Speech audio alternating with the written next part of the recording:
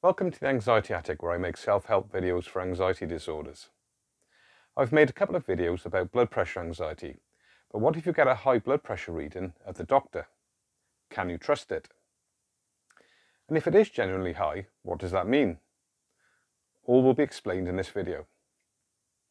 Firstly, why shouldn't you trust a blood pressure reading by your doctor? Well, some people's blood pressure temporarily increases because they feel anxious in a clinical setting. This phenomena is called white coat syndrome, and according to the UK National Health Service website, the average increase is about 10 points for the top number and 5 for the bottom. But for people who are very anxious, it could be a rise of as much as 30. If you find your blood pressure is always higher at the doctor's, let me know in the comments below. How much higher is it normally? It'd be interesting to see how it varies between different people. But the problem with white coat syndrome is that it can lead to being incorrectly diagnosed with high blood pressure, although most doctors should really be aware of white coat syndrome. For people with health anxiety, there is a good chance of a higher reading at the doctor's, and there are two things that people with health anxiety often do that makes it worse. Some will avoid taking their blood pressure because they fear it will be high. The problem is that avoidance leads to an increased fear, and fear increases blood pressure. When they finally go to the doctor, they are already extremely anxious, and the addition of white coats and monitors, and maybe some posters about heart disease and other illnesses, can send anxiety and blood pressure soaring. Other people with health anxiety will do the opposite. They will take their blood pressure too frequently and keep seeking reassurance that they do not have high blood pressure or heart disease. This also increases anxiety and blood pressure. By the time they get to the doctor's, they will have convinced themselves that the doctor is going to give them bad news, so their anxiety levels and blood pressure is likely to be high. So, what can you do if you suffer from anxiety and need your blood pressure measured?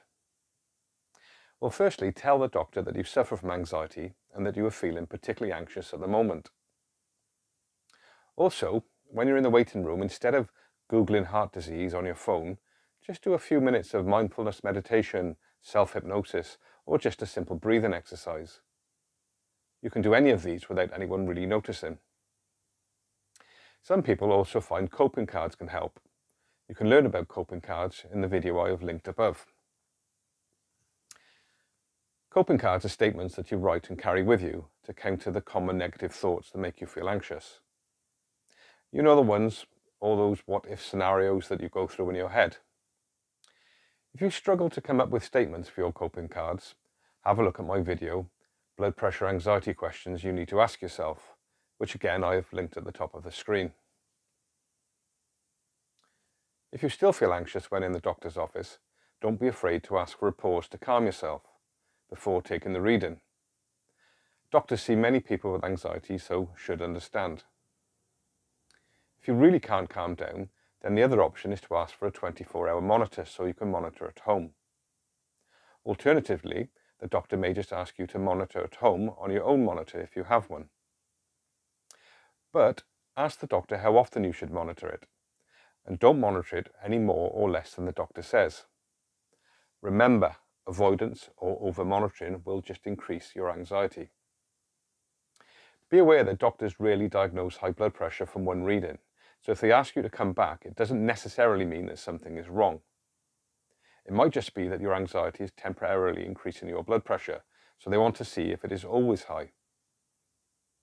But what if you are diagnosed with high blood pressure? Well, it's not the end of the world. The doctor will give you medication to reduce your blood pressure, which significantly reduces the risk of heart attack or stroke. Many people live to a good age with high blood pressure. My own father is an example of this. He's 82 and has been on blood pressure medication for many years. However, it is of course better not to have high blood pressure and to need medication, and it is possible to reduce blood pressure naturally. I'm actually a good example of this. At just 37, I was diagnosed with high blood pressure. It was a real wake-up call. I've been living a really unhealthy lifestyle, and it showed, as you can see in these rather unflattering photos. I was drinking way too much alcohol and caffeine, I was overweight and not exercising. So I cut out the alcohol and caffeine, lost weight and took up a new sport. My blood pressure came down, and now age 53, it is still fine. But exercise is really important in keeping blood pressure down, and it's also good for anxiety. But I know some people with anxiety fear exercising. So for those people, I've made this video here. Or if you'd like to understand exactly how anxiety increases blood pressure, then watch this video here.